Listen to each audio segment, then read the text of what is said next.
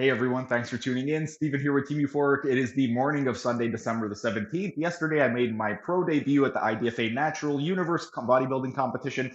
And today, I just wanted to thank everybody, and I'm going to be going over some of the mistakes that I made during this prep, everything that went well, and if I do plan on competing again, some of the mistakes that I'm going to need to correct for the next competition.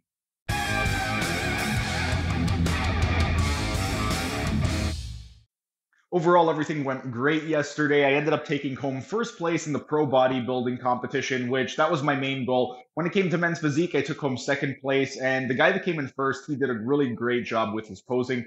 He's been a pro since 2017, and he's competed as a pro every year, single year, since 2017. So his posing was absolutely spot on. And that's one area where if I do decide to compete in men's physique again, I am going to have to work on because my posing, at first, I was thinking that maybe it was just I wasn't hitting the poses properly, and that's why he won because he really did an amazing job. And he was also much taller than me. He was 6'5". I'm 5'8", 5'9". So there was a huge difference in height, and he also outweighed me by 45 pounds. He was 198 pounds. I was 155.8 pounds. So that was one thing. But then the more I thought about it later on, the more I thought that maybe I was just going a little too intense on the poses because when it comes to men's physique, it's supposed to be a more natural look. So you should kind of just go through the poses kind of relaxed, where I might have been flexing a little bit too hard. So at first I thought maybe he was just outposing me and doing a better job with that. And then I'm thinking maybe I just outworked him a little bit too much and I should have been a little bit more relaxed on stage. So those were some of the mistakes that I made. In terms of things that I did well during this competition, overall, I was not overtrained for this competition. I trained a lot less intensely than I did for the last show. So because I was not overtrained, my energy levels during the last couple of weeks were phenomenal, and I was actually able to stick to the diet properly, and I wasn't starving myself.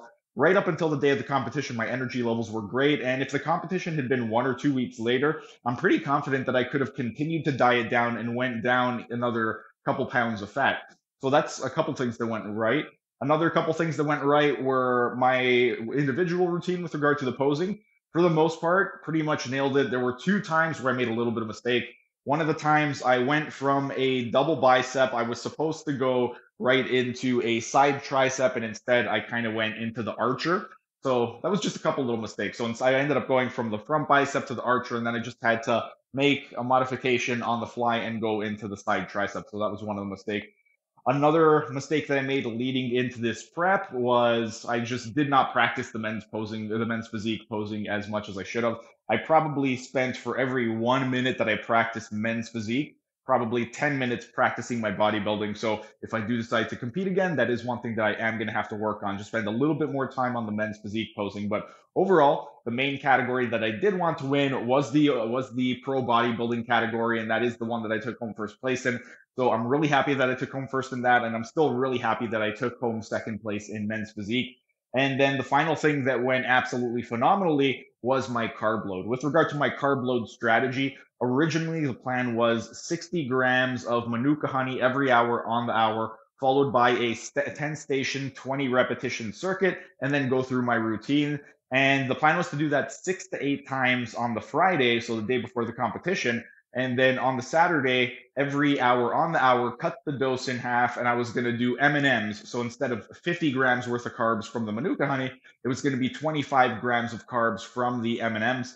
But I woke up in the morning and I was looking pretty damn good. The vascularity was there. So I decided to forego the M&Ms, and instead I just swapped out the M&Ms for this organic honey right over here. And what I did was for my first two doses in the morning, I ended up doing 60-gram servings of the Manuka. And then from there on out, I believe it was 4 servings between my second dose of Manuka. And by the time I hit the stage, I ended up taking 30 grams worth of the organic honey. And I did that 3 times before I hopped on stage. And then literally maybe about another 5 minutes before I hopped on stage, 10 minutes before I hopped on stage, I did a fourth dose of the Manuka honey.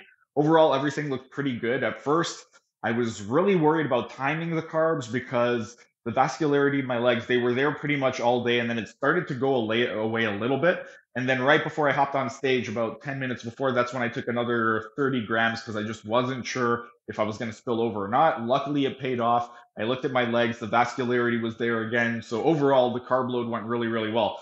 But that's pretty much it. I just wanted to thank all you guys for your support, and it was a really, really great experience. If I do decide to compete again, I think I might be doing the CPA show.